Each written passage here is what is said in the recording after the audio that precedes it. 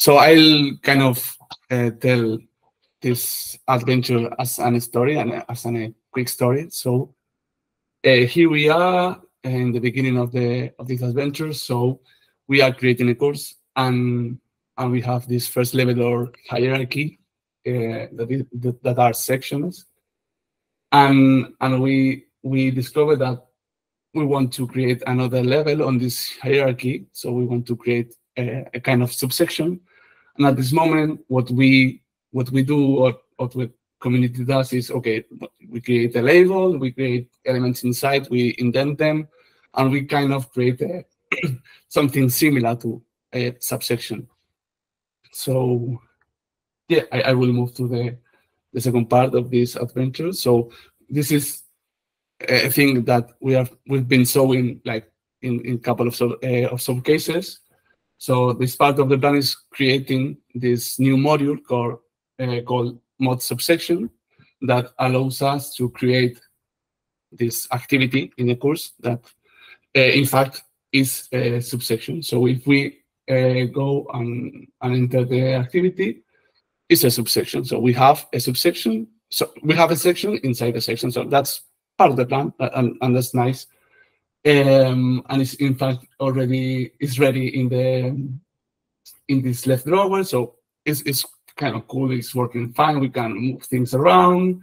So that's cool. But this is not kind of what we want from the beginning. We want to, in fact, display the elements of this subsection inside the course page, so we can play around with the things. So then we go to this third part of the adventure, and this is where we are now. So this is the same we had before. So we have this module, but instead of printing the icon of and the name of I'm a subsection, in fact I'm displaying these elements inside. So that's super nice. And the nice thing is we can in the course page we already can add elements. We can move things around. So and it's integrated with also with the course index, so that's fine. We can even move elements outside the subsection. We can move elements inside the subsection. We can even move the subsection entirely to different place. So that's what we wanted from the beginning. So we have another level of hierarchy inside our courses. I can turn edit mode off, so you can see how a student can see how the subsection is displayed. And also, if you go to a section page, that's another part from the beginning of this project. So we have this section pages. We also see the subsection displaying as before. We can even use the course index to move subsection to another section from here, so you can go back to the course. So it's totally reactive. Well, this site is a bit slower than my local host, but yeah, here we have the subsection as before. So yeah, that's it. Well, you can even go to a subsection page, so to only see those elements inside. And yeah, that's pretty much it. You can interact with every module inside. So yeah, this is where we are now. So this is how the activity report looks like in Moodle 4.4. So now for 4.9, as we are going to integrate the subsection to create a more structured course, so we need to add a subsection to this report. And thanks to Sabina, that she prepared a very nice prototype, we also improved the look and feel of this activity report.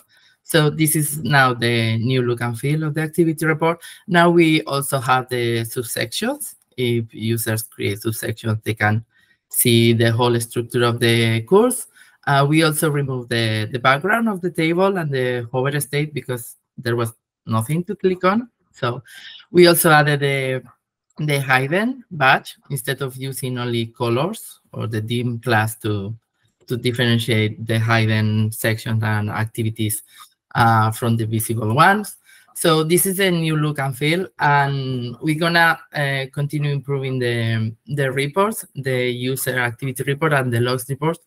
But the main thing and the main change of this issue is that we added the report to the subsystem list because it was not a subsystem yet. So we added to the subsystem because we created a class that all the reports can share or extend to create the structure, the CUSE structure, because now with the subsession it makes everything a bit more complicated.